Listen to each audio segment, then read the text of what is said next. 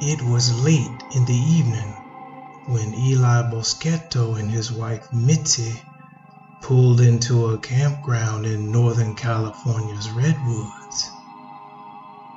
The forest seemed to enjoy a sinister game as chilly coastal fog mixed with campfire smoke swirled through the trees, casting strange shadows in the canopy and undergrowth.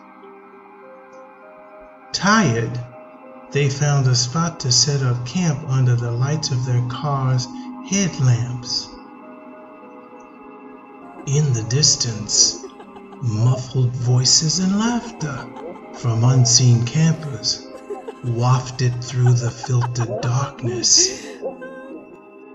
Focused on getting an early start the next morning, they opted to skip a campfire and went about bedtime routines. Conveniently, the restrooms were only about 100 yards down the road, a short walk for washing up before retiring. With bag in hand, Eli set off down the black pavement, his headlamp's light reflecting off the drifting smoke and fog, when suddenly a movement caught his eye. At the side of the road, something stood there looking at him from partially behind a tree. Through the haze and darkness, he tried to discern what the creature was before him. It stood about 8 feet in height, with dark fur and a large round head and resentful eyes.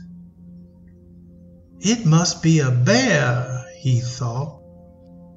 But no, there was no muzzle and no claws and no sharp teeth. The creature cocked its head, looking back. Eli took a tentative step backward to begin his retreat. The creature moved forward slightly, peering angrily back. What was this thing? Time seemed to stand still as the two stared at one another.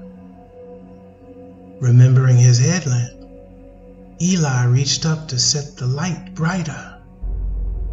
The light startled the creature, which used its forearm to block the light from its eyes, before dissolving into the misty, shadowy darkness.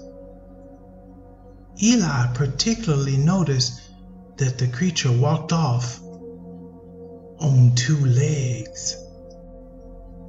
Every hair on Eli's arms and neck was electrified, and chills ran down his spine. What had he just seen? He scanned the tree line with his headlamp, seeking to comprehend what he'd just witnessed. But the mammoth upright creature was nowhere to be seen. Had he just seen a Bigfoot? It was a sleepless night for Eli, as every creak and crack in their pitch-black tent seemed to alert him to the possible presence of this large creature, watching them from the woods nearby.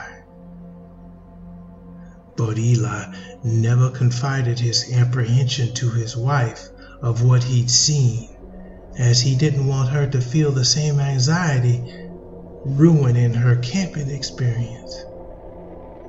But she knew deep down that something was wrong, but gave him his space to act as protector.